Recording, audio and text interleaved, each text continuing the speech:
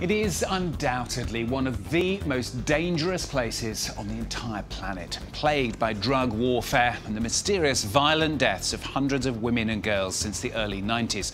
Ciudad Juarez sits just across the border from the US city of El Paso, Texas. Amongst the thousands killed overall, well over 300 women and young girls have died since 1993, with local groups believing the real numbers to be far, far higher. Sangre de mis venas, cintura de fuego, rompe como amaneceres, manos con que doy, cántaros de luz. Tongue play.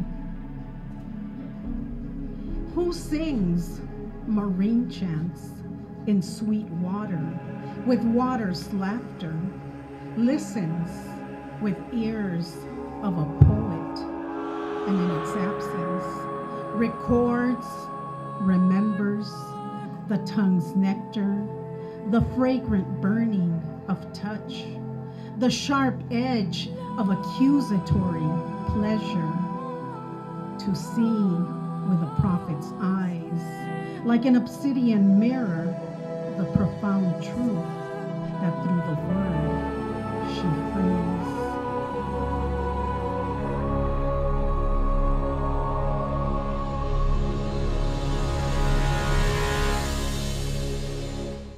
Hello, my name is Martina Ayala and I am the curator for Mujeres con Faldas de Serpientes y Talones de Águila.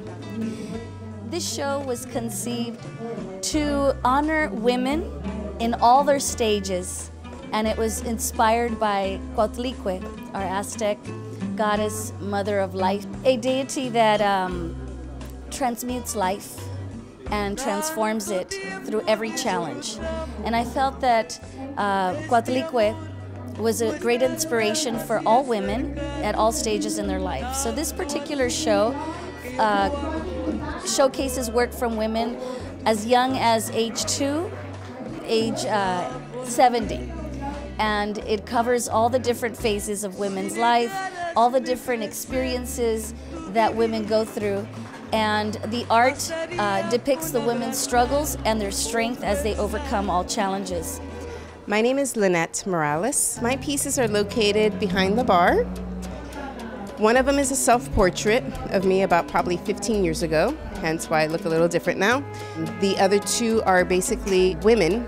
They're figurative paintings, and those basically represent the stage in womanhood where a woman becomes, not even becomes comfortable with her sexuality, but starts to learn about her sexuality and starts to become comfortable with it and learning what it is. They relate to the theme of the show because it is a very important aspect in womanhood, because it addresses that time of a woman's life where she's becoming this assertive, sexually comfortable woman, this woman that's comfortable with her body. Because a lot of these women are that age. And a lot of them aren't that age, and they're not even allowed to experience this wonderful part of their life.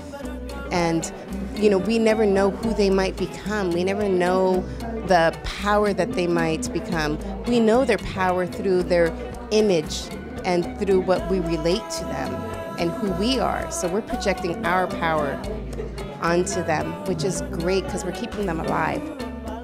My name is Emilia Garcia. I'm a Chicana artist, and I really do work that speaks to who we are, where we come from, our culture, and I focus on women. I think it's easy to identify and to interject more feeling. Women there's so much that you can say with a woman just with their eyes and the way they look, and it's more about the essence of a woman.